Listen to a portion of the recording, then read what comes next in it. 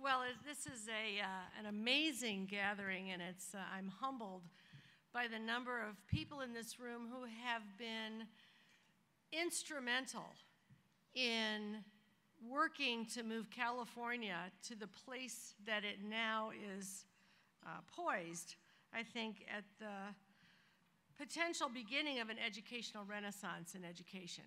And that's because of the extraordinary efforts of many of the organizations and individuals represented in this room who have been at this for a very long time. So I'm deeply honored to be asked to start our thinking during this very important day. Three major issues are critical to this potential turnaround, and they are the three, I think, that EdSource has identified for our conversations today: rectifying the state's badly broken school funding system, focusing the system on meaningful learning, goals that can prepare young people for 21st century demands, and developing a uniformly strong teaching and leadership workforce. And the other element, I think, that is critical to this educational renaissance that I believe is pending is the extraordinary leadership that we have at the state level that is committed to working collaboratively to bring us to a much more thoughtful and coherent place in education policy. Our governor has been extraordinary in his work to pass Proposition 30 and in his commitment to a new funding system for the state. Our state board president, Mike Kirst, who is my own personal role model and mentor in this field, brings us decades of experience and wisdom to that incredibly important post and works collaboratively with the governor and with the governor's appointees. Karen Staff Walters is now in that role. Sue Burr was previously, both extraordinary leaders and public servants. State Superintendent Tom Torlakson, who has been busy putting out an agenda since his transition report and in the most recent work of the Excellence in Education Task Force. I'll hold up that report, Greatness by Design, which I think lays out many of the issues around the teaching force that we are concerned about. The CTC, the California Teacher Credentialing Commission, with its extraordinary executive director, Mary Sandy, who's here. I mention all these people because what's amazing to me, and I've been in California now for almost 2 decades, and I feel like I'm really a Californian now because I do apologize for the weather when it is a little too hot or a little too cold or has a drop of rain. So I've now made the transition. Is that in all the years I've been here, there's never been such an amazingly expert team of individuals with shared commitments willing to actually get their agencies working together.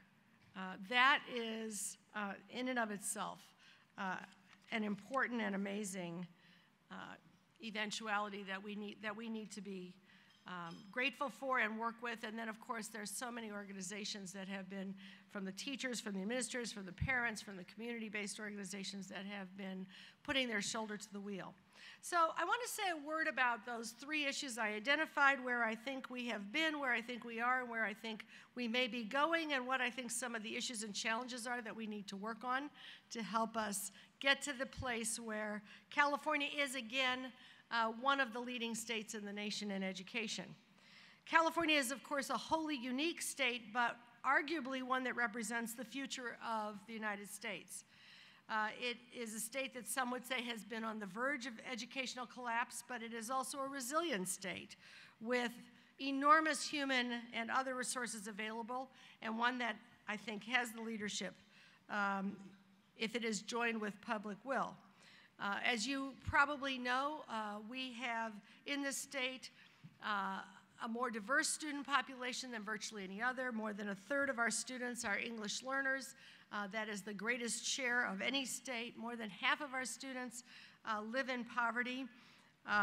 We have an enormous number of immigrant students who are both a resource and a part of our strength as a state if we educate properly and who are, at this moment in the state, among the most segregated students. California is one of the 3 most segregated states for Latino students and one of the 5 most segregated states for African American students, and high minority schools are among the most under-resourced in the state.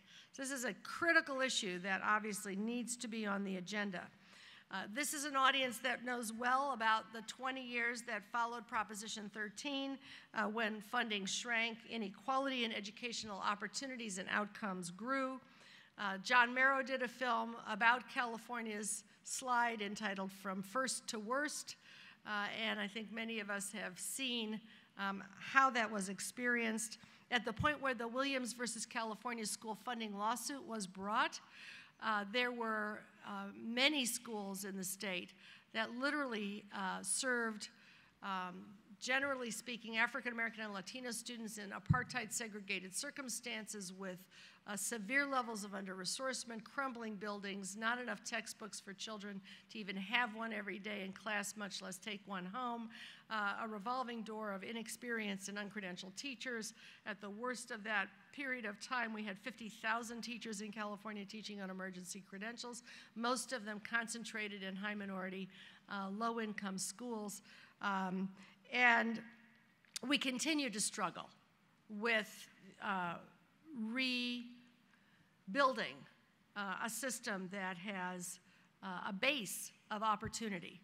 There was a settlement in Williams that moved us a little bit forward in providing some floor on facilities and textbooks, but quite a bit more work to do, and we became one of the most unequally funded states in the country, having been one of the most equitably funded right after Serrano.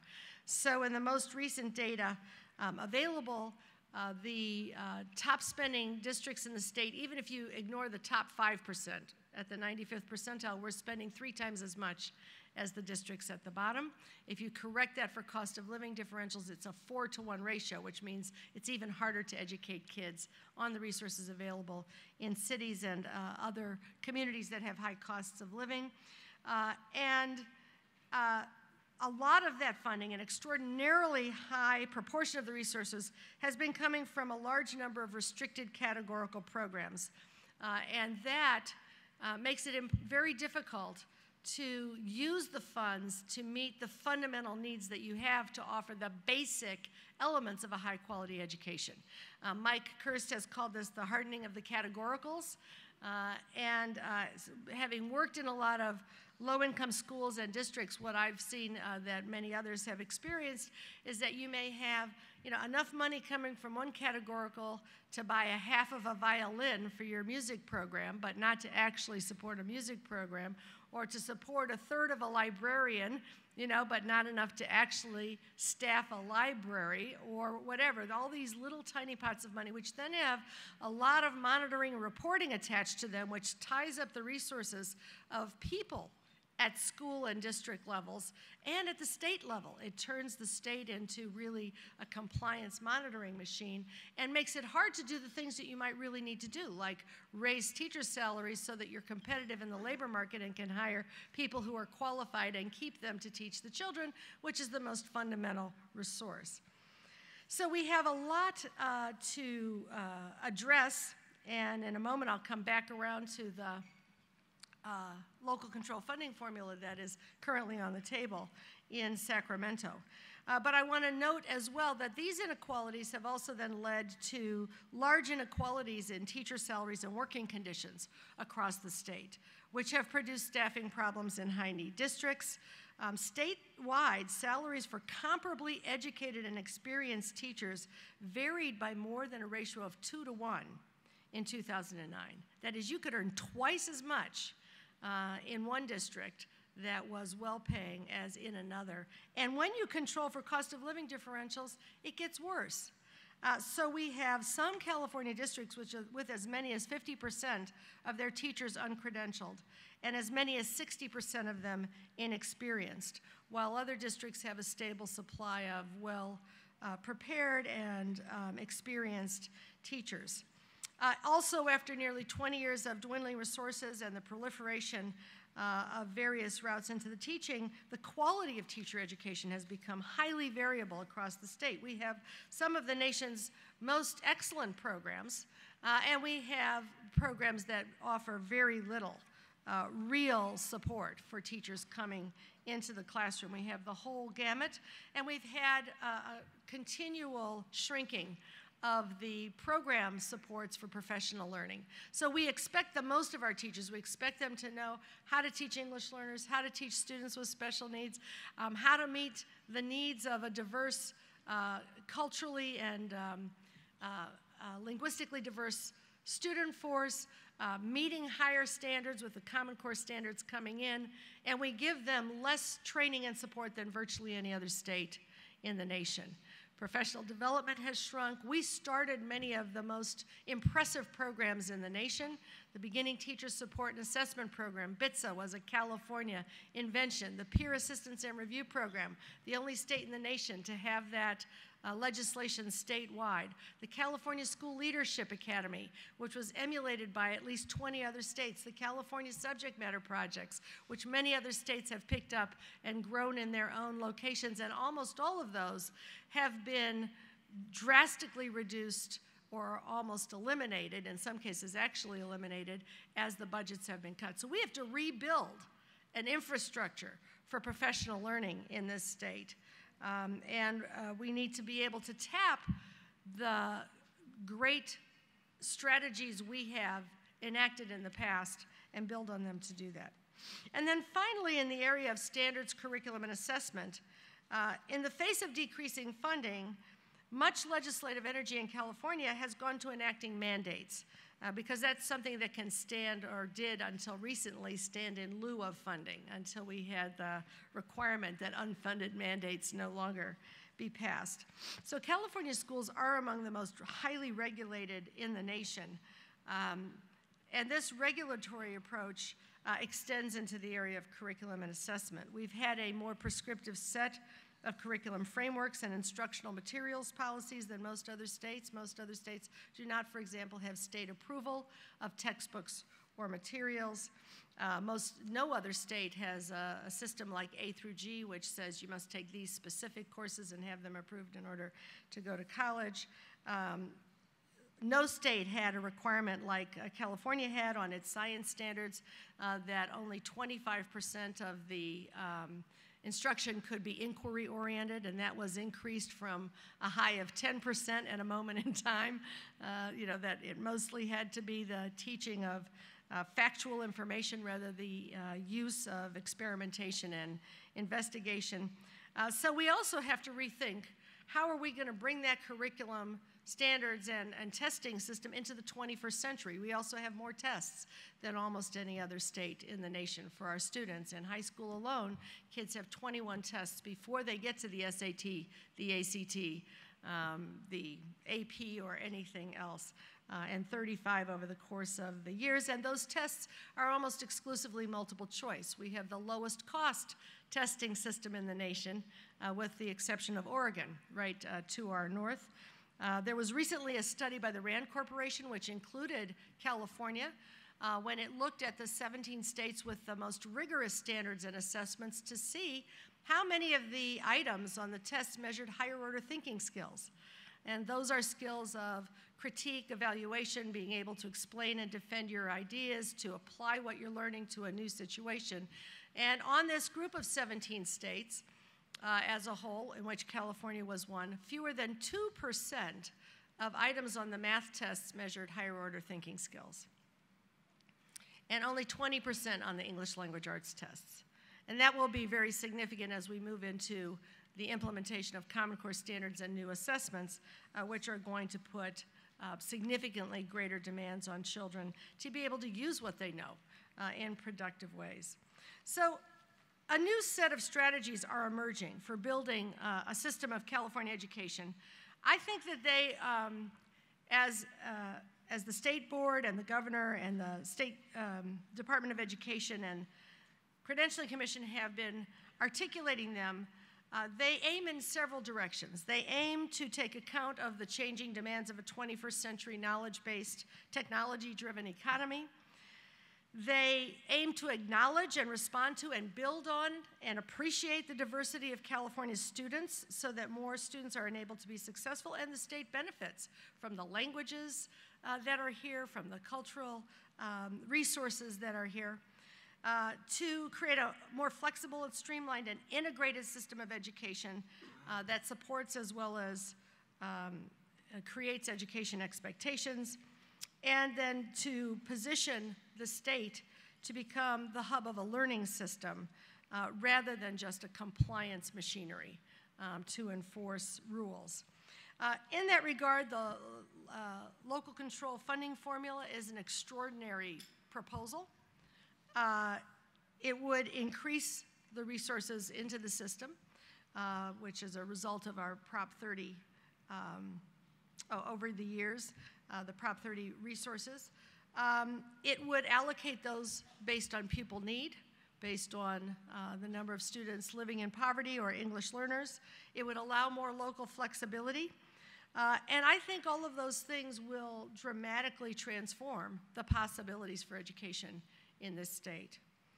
There are some other states that we might look to for how such an initiative might play out. And I want to point for a moment to Massachusetts. What many people don't realize about Massachusetts' rise to the #1 state in the nation on the National Assessment of Educational Progress, it competes with the highest achieving countries in the world, is that rise was stimulated in the first place by a move to a weighted student formula, much like the one that's proposed here, as the result of a school finance lawsuit back in the early 1990s, which was then accompanied by deep investments in preschool education statewide. It was accompanied by standards and assessments, and in Massachusetts, those standards from that time did aim for higher order thinking skills, and the assessments have much more open-ended expectations of students to write and to think, whereas we spend about $15 per pupil on our assessments, 16 in English and math. They're spending $87 per pupil because they do all kinds of open-ended assessment and teacher scoring. They put enormous investments into professional learning for teachers. They made what I think was two strategic errors in the years following. One was to add high stakes to the assessments in a way that created more inequality in outcomes than they would otherwise have experienced. The other was that they backslid with a tax revolt, and they lost a little bit of the ground that they had accomplished in the early 1990s. But that set of efforts propelled them to the top of the nation. They have preserved most of those efforts, and they have continued to build the system. New Jersey more recently did something like that, and over the course of 10 years shot up to one of the highest performing states in the nation, although they serve 46% students of color, more than a third in poverty, by investing in high need districts with much greater resources, preschool, professional learning resources, and cut their achievement gap in half. So I think that as we approach this, it's going to be, it is a controversial move. It's an enormous move to really change. I looked at the data recently for a school that is in one of the highest poverty communities near us that I work with. This is a school that serves 95% low-income students, 85% English language learners. Its per pupil allocation from the state would double under the local control funding formula, while the allocations to other schools will increase relative to their levels of need. That's really hiri-kiri territory for a governor to be going on to. Very courageous and will transform the possibilities for all kinds of other things in this state.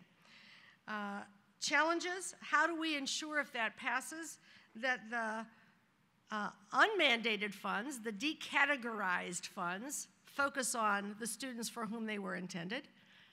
What are the mechanisms that can be used other than rigid categorical programs? And second, how can we focus on being sure that there are resources in the system to build capacity of teachers and school leaders? Because those used to be in categorical programs. And there are several ways to think about that. One is that this idea of local control over the allocation of resources is informed by the knowledge base of the people in the schools. So it has to become the business of the state to be sure that teachers and school leaders really are expert about what's likely to work, both in terms of classroom practices and in terms of policies at the local level about the nature of the curriculum, the kinds of investments, and so on.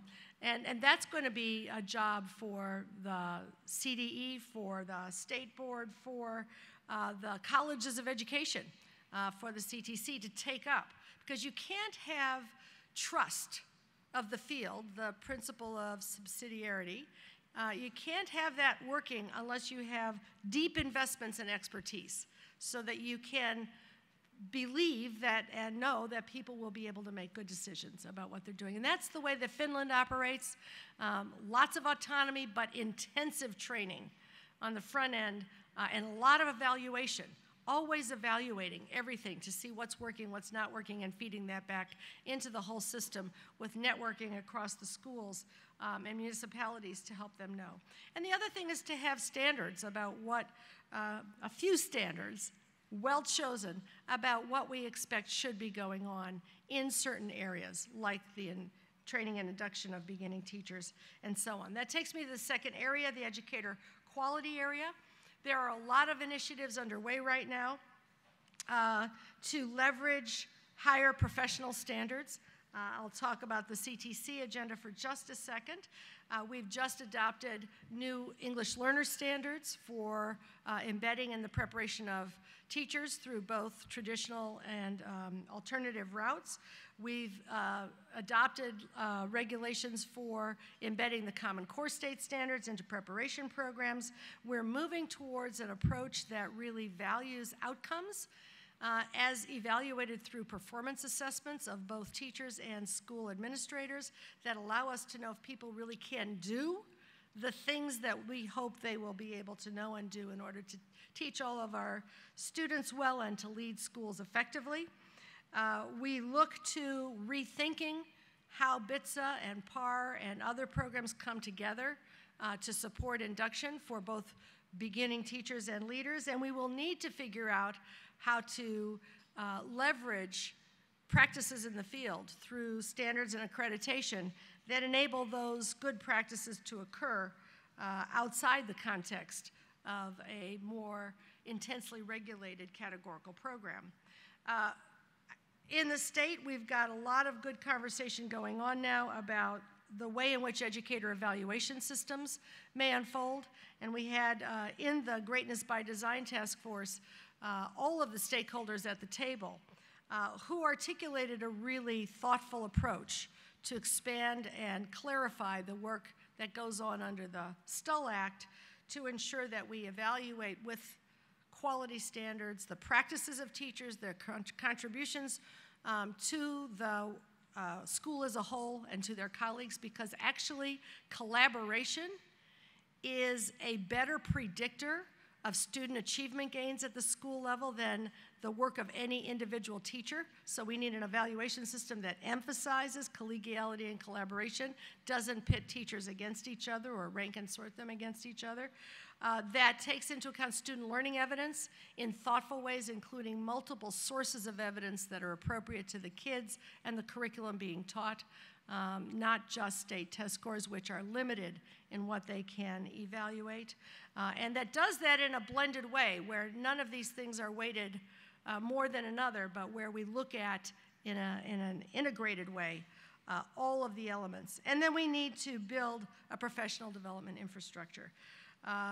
As I mentioned earlier, we call for a professional development master plan. There's one thing that I think is a house on fire in California in this area, and if we were going to do anything quickly in this next year or two, it is that we need to fix the investments in teachers who teach students with disabilities. Special education in this state is completely broken with respect to the credentialing system. And those of you working in the field know this, the credentialing system and the funding system. We have a lot of people now who don't have a base credential in teaching before they get a 9-month internship route into special education. The knowledge base is vast. It's huge. What ends up happening is schools can't actually put regular ed and special ed kids together in classes, and therefore they can't do the kinds of interventions that are being called for. RTI and other things. So we have to fix that. And if I were going to ask the governor for one thing in this term, I would say, let's put $50 million into ensuring that the teachers who've been laid off from schools lately get support to add a credential in a shortage area, and that would include special education, math, physical science, and teaching of English learners.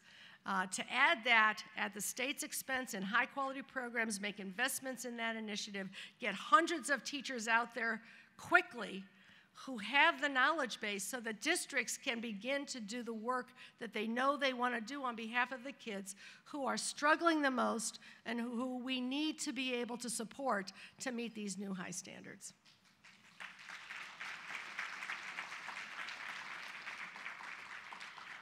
And I'll very quickly talk about the curriculum and assessment piece. We now have Common Core standards having been adopted in English language arts and math. Science will be coming soon. A new bill just was voted out of committee this week, AB 484, which calls for radical changes in the way we do assessment in this state. The adoption of the Smarter Balanced Assessment Consortium assessments, the elimination of CSTs that are not required by No Child Left Behind to give us room to implement the Common Core state standards, and then the consideration and deliberation about how to bring on board new assessments in those non-English language arts and math areas, including portfolios and performance tasks by 2015. Being able to think about what would 21st century standards really require for children to be able to problem solve, think critically, write, communicate orally, engage with each other in the kind of complex problem solving that we need. I think this signals real improvements in the signals to schools about what should be taught and how it should be taught. We know that tests are going to affect the nature of teaching. We need tests worth teaching to. The Smarter Balanced assessments are significantly more complex. I gave you a statistic earlier about higher order skills. In the content specifications for Smarter Balanced, over 60% of the assessment targets call for measures that are higher order skills. As compared to the minimal proportion now, which means kids will be asked to analyze and evaluate and synthesize information. A performance task that you can find on their website that is an example would require kids to take an issue. You're a congressperson, you want a nuclear power plant is coming into your state. The student is the congressional intern who is asked to go research this nuclear power thing and come back with a memo. And they go online and Google and find a set of sites. Actually, there's a prepared space within which they can't go off too far into the places we don't want them to go online. They figure out what the pros and cons are for nuclear power. They have to answer a set of questions about what those are, what the credibility of the different sources is. And then the congressperson, when they've handed that in, comes back to them and says, I don't have time to read your memo. The vote is today. Write me a speech, a little essay telling me what to do with all the alternatives, and then they have to write and revise that piece of work based on their research. This is a very different kind of learning, teaching, and assessment than what we have been experiencing. It puts before us new possibilities. If we can bring that kind of work also into the sciences, into the social studies, into the arts and humanities, we will be preparing our kids for the California that we want for the future. But the big question for us will be, how do we recreate our accountability system as supportive and informational and not punitive for children, for teachers and school leaders, and for schools. At the end of the day, California is poised for this kind of transformation with the work of all of the people in this room and many others. But we need to recognize that this is going to be a long-term effort, like the Marshall Plan that rebuilt Europe after World War II. To rebuild the education system, we should think of this challenge and opportunity in terms of decades, not a few months or a few years. Our commitment and our strategic investment needs to be built and sustained over time and beyond single budget, election, and policy cycles. While the effort will be substantial, our goal should be nothing less than a golden state that represents, as it once did, the best place on earth for educators to work and students to learn, a state that cultivates the human ingenuity and intelligence that will fuel our economy, create a sustainable, healthy environment, and ensure that all residents are able to make contributions that reflect their unique passions and their highest potential. Let's get busy. Thank you.